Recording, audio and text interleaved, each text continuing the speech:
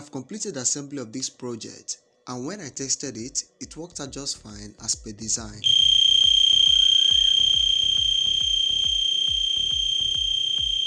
This is a simple laser security system which is built to trigger an alarm once an intruder cuts across the laser beam cast on the sensor. The project has this unique feature by the integration of a radio frequency module which is used to communicate wirelessly from the analog sensor down to the Arduino based receiver. In this video, I will guide you on how I developed this project, ranging from the assembly made down to the programming, as I've made the complete design information available shortly at the end of the video.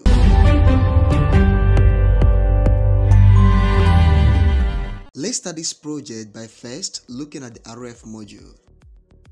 This is a 433 MHz RF module which has both the receiver board as well as the transmitter board. The RF module has three main terminals which include the data pin, VCC and ground as it is shown clearly. The receiver module also has the same terminal number, just that the data pin is 2 in number, so feel free to use any one of them. To know how the RF module works, I will test them as I mount them on a breadboard, and I will be using a copper coil as my antenna. The transmitter module requires a voltage value of 9 volts 12 volts, while the receiver needs only 5 volts for operation, and as such, I will be using the linear voltage regulator to power it from my power supply. Completing the first connection from this circuit, I'm ready to test the system. Once I push the button and forcing a high signal on the transmitter data pin, the receiver gets the transmitted signal and as such lights up the LED.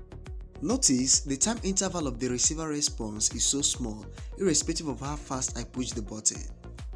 This output signal rate might not be well detected by the Arduino, and to increase the time rate I will use an external chip, which in this case will be the 55 timer IC.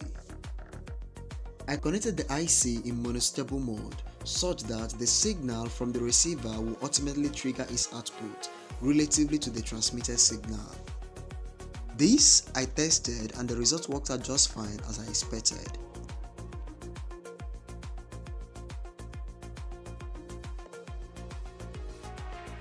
I now couple this circuit on the same board to the Arduino part, as I now have them ready for soldering.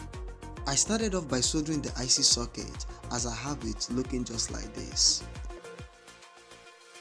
Other components were soldered in place as I connected the receiver module on the board likewise. Completing the receiver part of the project, I cut out the remaining board space as I have the LCD board also ready for use. The transmitter and the sensor part of the circuit were soldered in place using the circuit diagram, as I have it also ready for use. Next is the programming. I started off by including the liquid crystal library and dedicated the pins that I will be using for the LCD. On the setup function, I initialized the LCD as I'm using a 16x2 type. Powering the system, the LCD will write this information. For the loop function, I use an if statement to monitor pin 8 whenever the data pin of the 55 timer is triggered. The signal on the pin will go low whenever an intruder calls the laser line. The LCD will display this information as the microcontroller will trigger an alarm which will stay up for 10 seconds. If the first condition is not met, the system will not do anything. Rather, it will write this information and keep the buzzer low. Uploading the code on the board, I'm now ready to complete the rest of the connections. I used an external wires to connect both the LCD and the LED to the board. And as I tested the system for the first time, the result was absolutely amazing.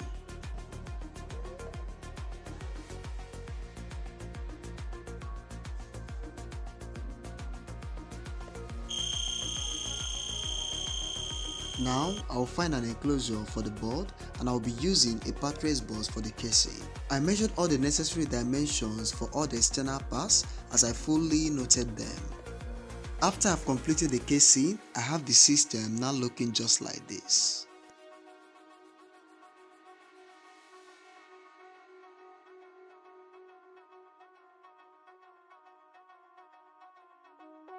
I like the output as all the hardware we are put in place in the system.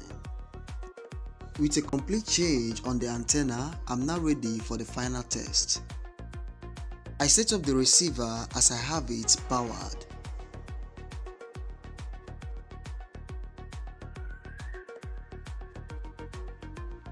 I align the laser beam pointing on the sensor part of the transmitter.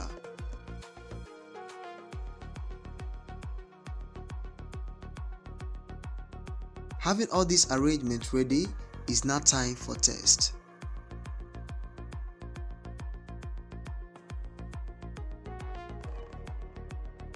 As I cut the laser beam using my hand, the receiver system detects it and triggers an alarm just as you can see.